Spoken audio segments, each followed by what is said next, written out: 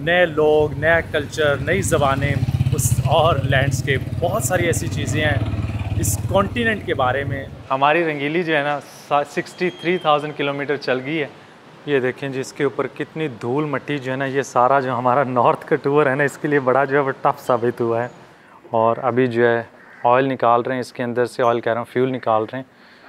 हम लोग जो तकरीबन सुबह से लगे हुए हैं, काफ़ी टाइम हो गया है यहाँ पे ना।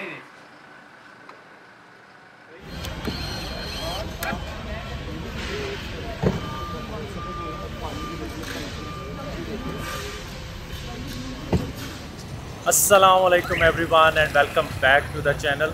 एक हमने छोटी सी ब्रेक ली थी जब से हमने पाकिस्तान का टूर किया है, और उसके बाद जो है वो हम प्रेपरेशन कर रहे थे, क्योंकि इस साल हमने को बहुत ज़्यादा इंटरनेशनल टूर नहीं किए सिवाय एक इंडिया के और मिडल ईस्ट से। हम जब इंडिया आए थे तो काफ़ी अरसे से, जब से मैं पाकिस्तान का टूर करके आया था, ये इवन जब मैं पाकिस्तान का टूर करने भी जा रहा था तो तब से प्लानिंग जो है वो हमारी एक इंटरनेशनल टूर की वो चल रही थी।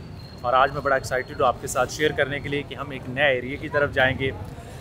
नए लोग, नया कल्चर, नई ज़बानें उस और लैंडस्केप, बहुत सारी ऐसी चीज़ें हैं इस कॉन्टिनेंट के बारे में जो कि ना सिर्फ मुझे बल्कि बहुत सारे मेरे व्यूअर्स को भी देखने का शौक़ है। मैं बात कर रहा हूँ जी अफ्रीका की, और अफ्रीका में specifically eastern side of Africa.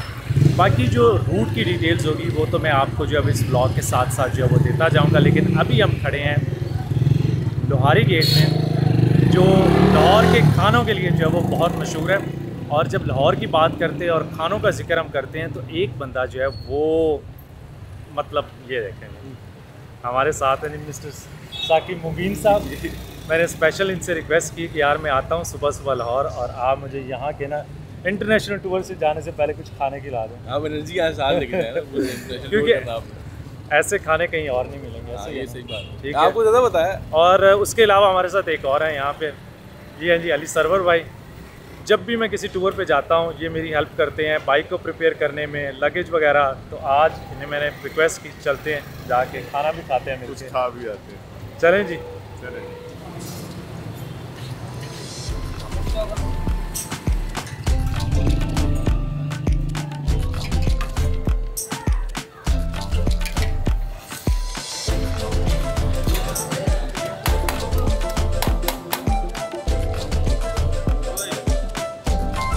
हमारे सामने आ गई हैं जी पूड़ियाँ। यहाँ पे साकिब भाई एक्सपर्ट हैं अंदरून के, बताएं ज़रा लोगों को। यार ये जो है ना, ये पूड़ियाँ बनती देसी घी के अंदर। ये है महर मशीन हलवाई अंदरून लाहौर के अंदर, लोहारी के अंदर बड़ी पुरानी दुकान है। और यहाँ पे आपको देसी घी वाली पूड़ियाँ मिलती हैं। खासतौर पर इनका जो हलवा है, ये जो हलवा है ये भी देसी घी में होता है। और इसके साथ ये मीठा पूड़ा, इसे मालपूड़ा कहते हैं। मालपूड़ा तो इसमें भी ये हलवे से ही बनता है, लेकिन ये थोड़ी टिक्की सी बनी होती है, मीठी टिक्की होती है। और उसके बाद जो है यहाँ पे हमारे पास ये जो है ना मटन टिक्की है। ये बड़ी स्पेशल किस्म की मटन टिक्की है। ये भी आपको चेक कराते हैं। पहले आप हलवा पूड़ी खा लें। ठीक है, साथ में चने हैं जी साथ।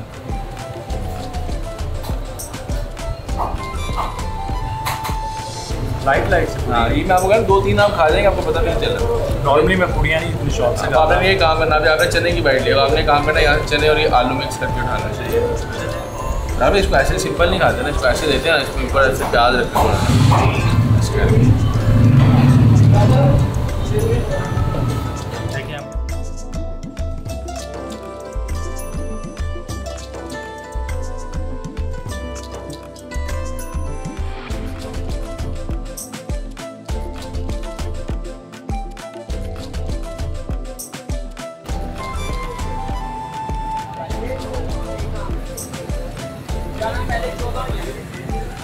बहुत शुक्रिया सर। बहुत कोई मसला नहीं सर, आपका लाहौर बहुत का शुक्रिया। नाश्ता आप लाहौर आए और आपने हमें मेज़बानी का मौका दिया, और अंदरून के खाने आपने खाए हैं। और ये अच्छा है कि आपको इंशाल्लाह अगले 3-4 महीने जब तक आप अफ्रीका में रहेंगे, आपको इन्हीं देसी घी वाली एनर्जी आपको वहाँ तक मिलती रहेगी। बस लाहौर का एक नाश्ता जो है ना वो हमें जो है ना अफ्रीका के टूर की एनर्जी देगा। पूरा अफ्रीका। अगर आपको वहाँ पे कुछ भी नहीं मिलेगा ना, आपने सिर्फ याद करना, पेट भर जाएगा। बाकी जी हम आज के अपने दिन में कोशिश करते हैं, क्योंकि बाइक मेरी खड़ी है BMW के पास। हम लोग आ गए हैं जी BMW दीवान वालों के पास, और यहाँ पे आप देख रहे हैं कि हमारी जो रंगीली है अफ्रीका के लिए तैयार हो रही है। बहुत ज़्यादा काम नहीं है, क्योंकि हमने मोस्टली काम जो है वो अपना लास्ट जो है वो इंडिया में किया था, और उसके बाद आई थिंक मैंने कोई हार्डली 3-4 हज़ार किलोमीटर ना बड़ी मुश्किल से चलाई होगी। तो टाइम के साथ साथ मेरी कोशिश होती है कि जितने भी काम होते हैं उनको जो है वो एग्जैक्टली टाइम पे करवा लिया जाए, या अगर कोई बड़ा टूर आ रहा हो तो उससे पहले करवा लूँ ताकि टूर में जो है ना वो कोई मसला ना आए। अगर आपने मेरी पाकिस्तान की वीडियोस देखी होंगी तो उसमें देखा होगा कि हमारी एक जगह पे क्लच केबल जो है वो टूटी थी, तो अभी मैं अपने साथ जो है क्लच केबल नहीं लेके आ गया हूँ। तो हम ये कर रहे हैं कि वो भी लगी रहेगी एज अ स्पेयर, और एक हम और लगा देंगे इसके साथ, इन केस अगर कोई टूटती भी है तो हमारे पास स्पेयर जो है वो चलती रहे, क्योंकि मुझे बहुत ज़्यादा ना पता नहीं है, तो रास्ते में कोई इश्यूज़ आए तो मसला बनेगा। बाकी छोटी मोटी चीज़ें और हैं। चेंज जो है वो हमने ऑलरेडी जो है वो चेंज कर ली थी पाकिस्तान टूर से पहले, जो कि एक मेन होता है कि हर 20-25 हज़ार किलोमीटर बाद चेंज कर लेता हूँ। साइड पे जो है वो ब्रेक पैड चेंज होने हैं, और उसके साथ ना ये वो क्या उसे कहते हैं, क्या बोलते हैं इसको, रोटर, या वैसे जो है ना, हाँ वो डिस्क जो होती है वो चेंज होनी है, क्योंकि वो जो है वो ख़राब हो चुकी है। और एज सच कोई मेजर काम नहीं है। बाकी जो ऑयल चेंज है वो मैं यहाँ से अभी नहीं करवा रहा, क्योंकि जब शिपिंग कंपनी उसने मुझे कहा है कि इसका ऑयल जो है वो हमने सारा खाली करना है, तो मुझे नहीं पता, मेरी कोशिश ये होगी कि वो ये ना करें, क्योंकि ये भी हमने कोई 2000 किलोमीटर पहले करवा चुके हैं। तो बाकी ये देखें कि अभी ऑलमोस्ट शायद को आधे पौने घंटे के अंदर अंदर हमारी बाइक जो है वो बिल्कुल ठीक हो जाए। इनसे मैकेनिक साहब से पूछते हैं, और कोई इन्फॉर्मेशन हुई तो वो हम आपको देंगे। इसके साथ देखें तो यहाँ पे खड़ी हुई है 850, तो BMW वाले जो है ना मुझे कह रहे हैं कि ये 850 ना आप ख़रीदें। मैंने अभी इसका ना एक छोटा सा टूर लिया है, बहुत ही खूबसूरत बाइक है। तो ये मेरे ख्याल में कोई कितने की मिल रही है, ये कितने की है? ये 11.5 की, 11.5 मिलियन पाकिस्तानी रुपीज़, 850। तो अगर पैसे हुए तो हम ले लेंगे, लेकिन हमारी रंगीली जो है ना 63,000 किलोमीटर चल गई है, और मैं अभी भी उसके ऊपर कंफर्टेबल हूँ। तो इंशाल्लाह हम अपना अफ्रीका का टूर ना इसी के ऊपर करेंगे।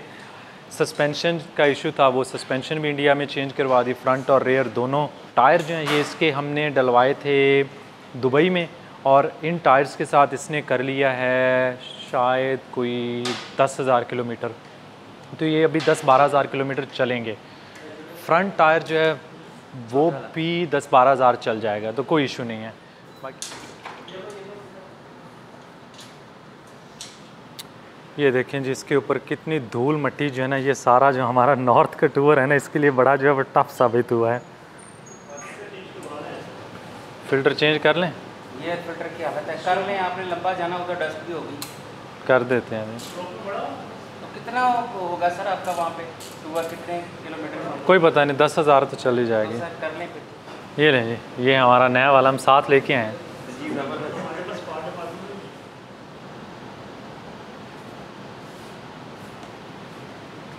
हमारी जी बाइक का पूरा काम हो चुका है। वैसे इतना ज़्यादा काम भी नहीं था, फिर भी क्योंकि हमारा लंबा टूर है इसलिए चाहता हूँ कि मैं इसको जाने से पहले ना बिल्कुल टिप टॉप होनी चाहिए। लेकिन अभी जो हमने मेन काम करना है वो करना है, कस्टम से इसकी इजाज़त लेनी है। पाकिस्तान में इजाज़त है कि जब भी कोई कारनेट पे अपनी बाइक या गाड़ी लेके आता है तो उसको जो है वो 3 महीने अलाउ किए जाते हैं कि वो 3 महीने के अंदर अंदर जो है वो निकल जाए। मैं 3 महीने के अंदर जो है वो अपनी बाइक को नहीं निकाल सका, तो 3 महीने ख़त्म होने से पहले मैंने एक लॉयर हायर किया और उसके थ्रू जो एक्सटेंशन ली, तो वो मैं एक्सटेंशन 3 महीने की मिली थी, जो आज के दिन जो है वो ख़त्म हो चुकी है। और अब आगे का प्रोसीजर ये है कि आप बाइक उनके पास लेके जाते हैं, वो आपको जो है वो मैक्सिमम 5 से 10 दिन और दे देंगे और आपको एक फ़ाइन करेंगे। मुझे नहीं पता वो कितना बड़ा फ़ाइन होगा। उनके पास लेके बाइक जाते हैं, क्योंकि बाइक के मुझे एजेंट्स ढूंढने में और आगे क्योंकि कीनिया में भी एजेंट चाहिए होता है जो वहाँ पे आपकी बाइक क्लियर करवाता है, एयरलाइंस के कोड्स और वो सारी चीज़ों में काफ़ी टाइम लग गया था, तो डेडलाइन मिस हो गई है। और मैं हमेशा कोशिश करता हूँ कि वो डेडलाइन ख़त्म होने से पहले कांटेक्ट करके कस्टम से उनसे जो भी प्रोसीजर होता है वो पूछ के और उनको पहले इन्फॉर्म करके मैं उसको प्रोसीड करता हूँ। बहुत ज़्यादा लोग जो हैं वो अपनी बाइक्स वगैरह लेके आते हैं या गाड़ियाँ लेके आते हैं और फिर जब वो बॉर्डर पे जाते हैं तो कहते हैं कि हमारे साथ इशू हो गया, और उसकी रीज़न ये है कि आप लोग 3 महीने से एक्सीड कर जाते हो। तो अगर एक्सीड करते हो तो आप भाई उनसे पहले से परमिशन ले लो। अभी बाइक को लेके चलते हैं, उनका अनारकली बाज़ार में जो है ऑफिस है, तो वहाँ से दुआ करते हैं कि बहुत लंबा चौड़ा हमें ना फ़ाइन ना कर दें। ओके जी, अल्लाह हाफ़िज़, बहुत बहुत शुक्रिया। बिस्मिल्लाहिर्रहमानिर्रहीम।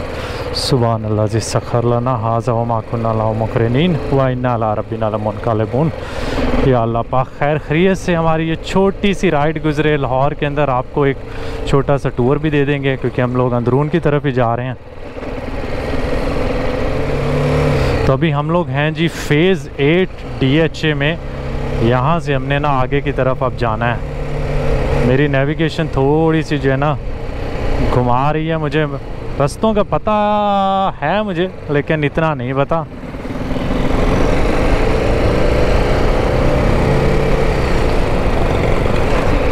मैंने तो कस्टम्स वालों से रिक्वेस्ट की थी कि मेरे बगैर ही अगर ये कर दें तो अच्छा है, लेकिन वो कहते हैं कि बाइक आप लेके आएंगे तो हम फिर ही करेंगे। तो इसलिए बाइक जो है ना उसको लेके जाना होगा वहाँ उनके पास। तो जो रूल्स हैं वो रूल्स हैं भाई, मेरे लिए भी हैं और आप सब के लिए भी।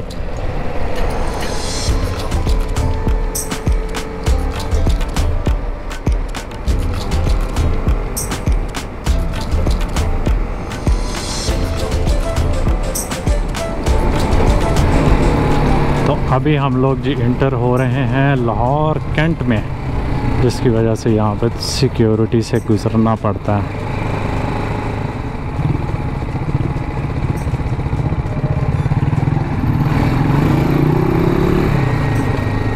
वहाँ पे लिखा हुआ था हेलमेट के बगैर कैंट में दाखिला मना है। तो भाई साहब ने हेलमेट साथ रखा हुआ है, लेकिन उसको हैंडल के ऊपर लगाया हुआ है अपने सर के ऊपर लगाने की बजाय। कैसे हैं आप जी? मैं साइड पे खड़ा करता हूँ। और खैरियत से आप? आपकी दुआएं हैं, सब ठीक ठाक। बहुत शुक्रिया, बहुत शुक्रिया। बस दुआ में याद रखिएगा। ये आएगा मैंने कहा याद। हाँ जी इंशाल्लाह, ज़रूर इंशाल्लाह।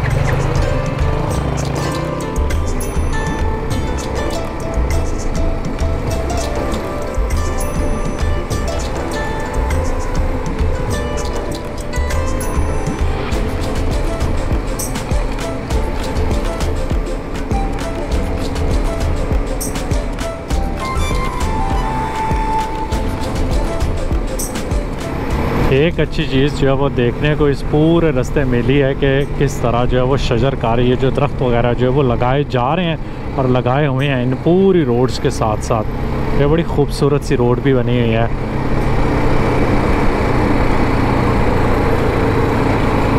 डिफेंस काफ़ी बाहर है फ़ेज़ 8 ना, ऑलमोस्ट एयरपोर्ट से भी थोड़ा सा आगे ही आ जाता है। तकरीबन हमें जो है वो 20-25 मिनट लग ही गए हैं।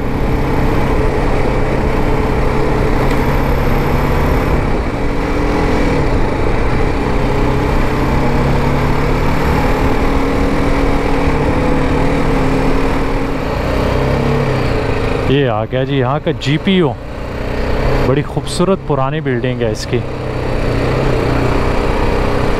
और काफ़ी वेल मेंटेन्ड है।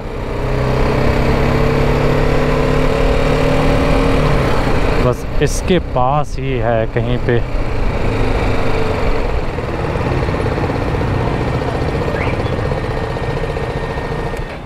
कस्टम से जी हमें परमिशन मिली है। जैसे कि मैंने आपको बताया कि पाकिस्तान में इनिशली आप जब कारनेट पे बाइक लेके आते हैं तो 3 महीने की परमिशन होती है।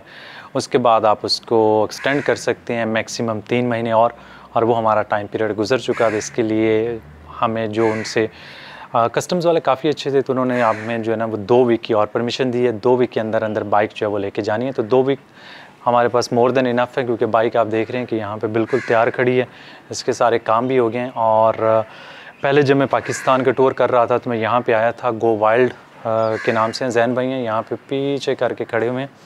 तो इन्होंने ना बाइक का मेरा काम वगैरह किया था। तो अभी हम इनके पास ही आए, क्योंकि शिपिंग कंपनी को जो हमने बाइक देनी है बांध बूंद के, वो मुझे नहीं पता।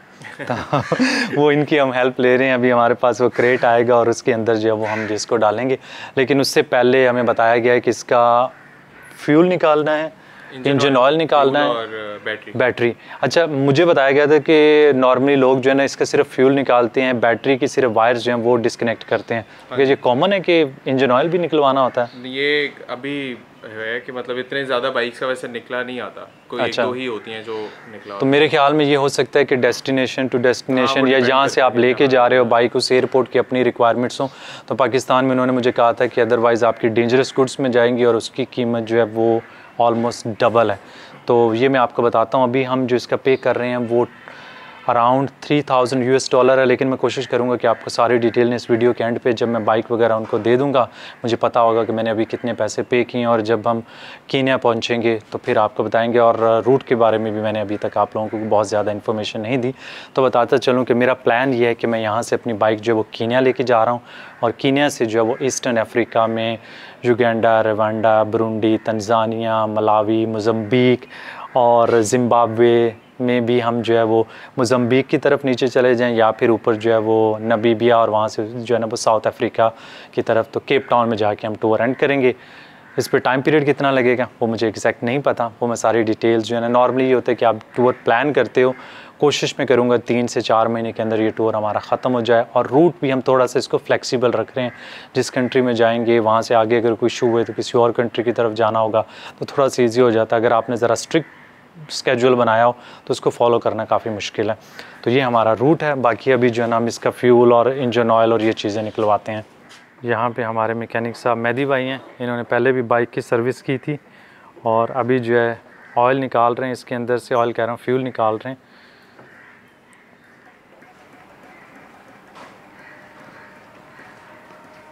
सो इसके अंदर जो बैटरी लगी है ये मैंने इंडिया से ली थी, और ये काफ़ी अरसा चल गई और बहुत अच्छी इसने परफॉर्मेंस दी थी। हालांकि ये काफ़ी जो है वो चीप बैटरी थी कंपेयर टू जो BMW ओरिजिनल बेचता, और मैं मोस्टली जो वो लिथियम आयन बैटरीज यूज़ करता हूँ, वो मैं अपने साथ कैरी कर लूँगा। और लास्ट टाइम मैं जर्मनी से लेके आया था तो उन्होंने कहा था कोई इशू नहीं है, तो बस ये निकाल देंगे और वो मैं अपने साथ जो है वो हैंड कैरी में या लगेज में ले जाऊँगा। मोस्टली लगेज में लेके जाता हूँ।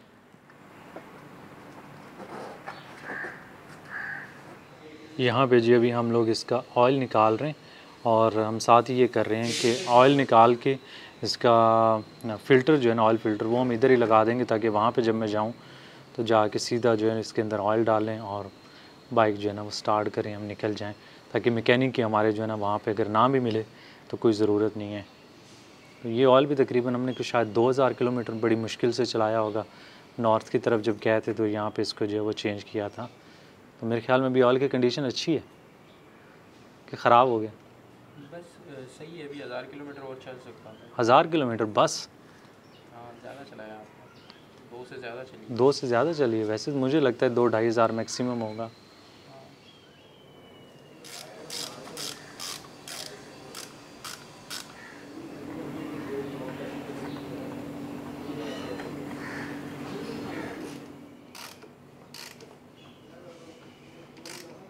यहाँ पे जी हमने एक बॉक्स बनवाया है, जिस बॉक्स के लिए ना हमें थोड़ा सा इशू हो रहा है कि उसके ऊपर बाइक जो है वो कैसे लोड करेंगे।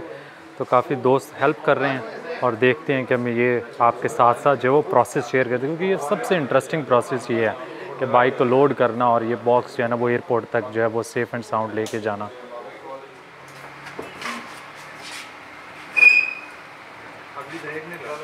ब्रेक नहीं लगाई।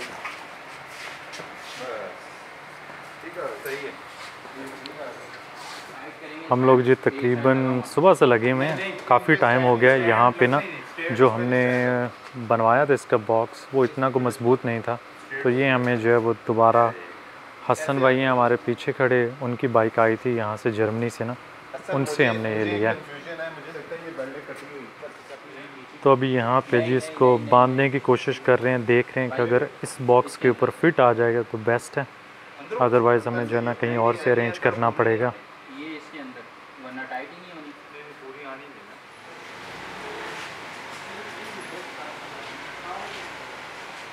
एक चीज़ बताएंगे, बॉक्स में यहीं पे बंद कर देंगे। पहले तो मैंने कहा था यहाँ ही बंद कर दूँगा।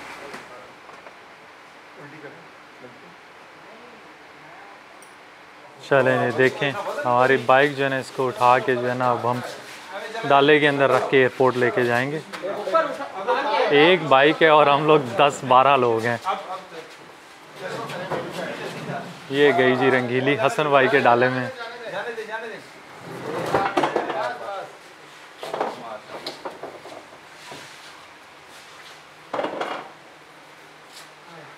अब एक रस्सी होती ना, रस्सी कर लेते हैं यार, बस ये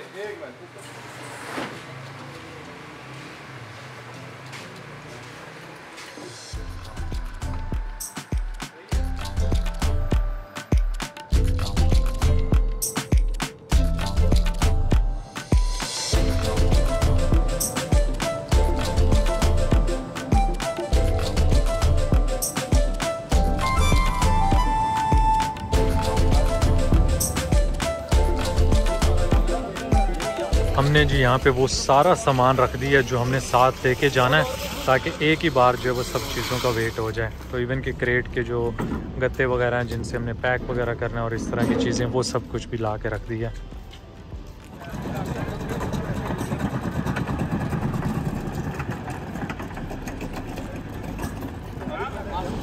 चलें जी, हमें बताया गया कि हमारी बाइक का जो टोटल वेट बना है वो 350 किलोग्राम बना है।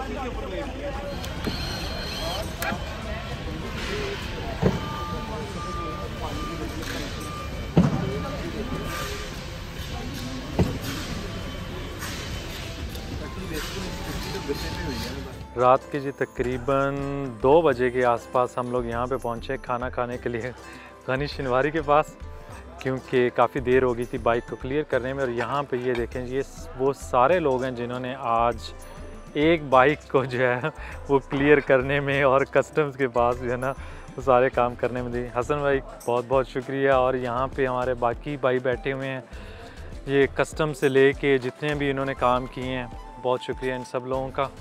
यहाँ पे जी हसन भाई ने मुझे बताया कि 2 नहीं बजे बल्कि 1:10 हुए हैं, तो मैं उसको क्लैरिफाई करना चाहता हूँ। बाकी जी हमारी बाइक जो है वो कीनिया जाएगी। बहुत सारे लोग पूछ रहे थे कि शायद आप मिडिल ईस्ट का करेंगे, सेंट्रल एशिया का। तो सेंट्रल एशिया का अभी मौसम नहीं था, प्लान तो मेरा वही था, लेकिन आई थिंक अफ्रीका को हम जाके एक्सप्लोर करेंगे और आप लोगों को दिखाएंगे। बाकी जो भी होगा वो अगले आने वाले ब्लॉग्स में आपको पता चलेगा। जो इसके मैंने पैसे पे किए हैं, अभी मैंने पे नहीं किए, लेकिन आई थिंक यहाँ पे पाकिस्तान में जो मैंने इसके कस्टम्स क्लियरेंस और जितने भी जो है वो इसका एयरलाइन के जो चार्जेस होंगे इसको ट्रांसपोर्ट करने के और एजेंट्स के और इस तरह की जितनी भी फ़ीस हैं वो आई थिंक अराउंड $3000 के आसपास होगी। जितनी होगी वो मैं आपको नेक्स्ट ब्लॉग में बताऊंगा जब मैं फुल पे करूंगा, और फिर वहाँ पे एक और एजेंट होगा जो वहाँ पे हमारी बाइक जो है वो क्लियर करेगा। तो वो सारी डिटेल्स आपको थोड़ी सी जो है ना वो नेक्स्ट ब्लॉग में मिलेंगी, क्योंकि अभी तक मुझे खुद नहीं पता। बाकी ये एक दुआ में याद रखिएगा, लाइक सब्सक्राइब और शेयर का बटन दबाना ना भूलेगा। अल्लाह हाफिज़।